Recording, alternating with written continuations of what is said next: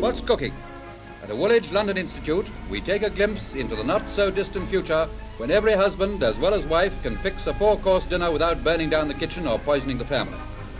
It's 2 at a time cookery classes in all the culinary arts for married and engaged couples.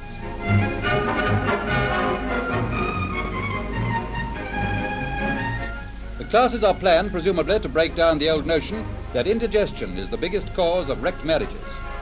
It's taken a long time to realize how quickly the glamour wears off marriage when the egg allocation always turns up hard-boiled. But in future, husbands will have only themselves to blame if the pastry tastes of kippers and vice versa.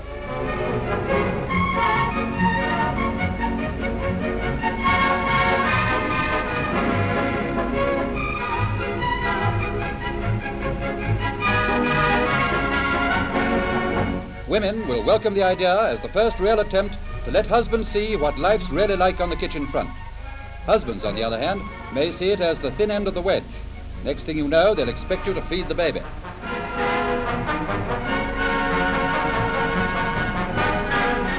One place where